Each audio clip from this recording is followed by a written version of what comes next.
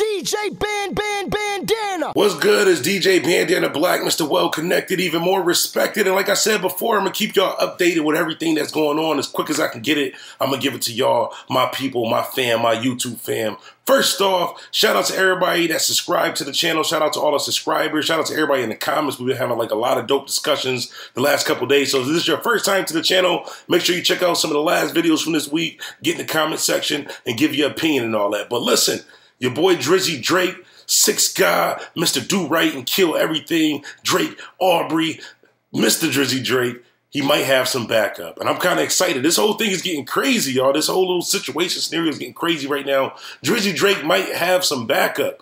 Your boy Arsenal, which is a battle rapper, one of the top battle rappers in the world right now, actually just released a song, and I'm going to put the song, a clip of the song into this video. I'm also going to put a link to the song in the description, in the comments, whatever like that, so y'all can check out the whole joint.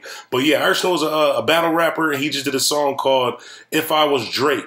Basically, it's like if he was Drake coming at Pusha T. And this is what I want to ask y'all. This is what I want to ask all my followers, everybody that's subscribed, everybody that's tied in to DJ Bandana Black. Does this count?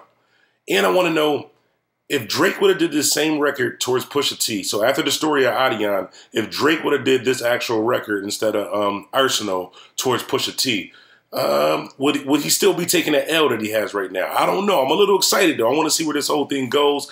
Shouts out to Arsenal. This is definitely a dope song. I'm actually going to play it on the radio later on tonight. I was actually kind of shocked because, you know, Daylight, the other battle rapper, Daylight, he's done a couple songs when Drake has beef with people, and he actually sounded like Drake. He did songs like as if he were Drake or whatever like that. And it was some pretty dope songs. And when he was coming at Meek Mill, make sure y'all check that out too. Daylight did like a diss towards Meek Mill like he was Drake.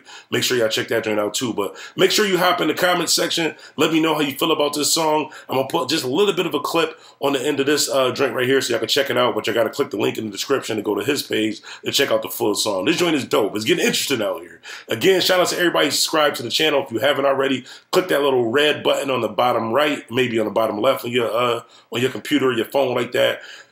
Make sure you subscribe. Also, make sure you follow me on all social media networks. That's at DJ Bandana Black, at DJ BANDANA BLACK. Had to spell it out just in case because I spell bandana a little bit different. Anyways, remember, life is what you make it, so make it. I'm out.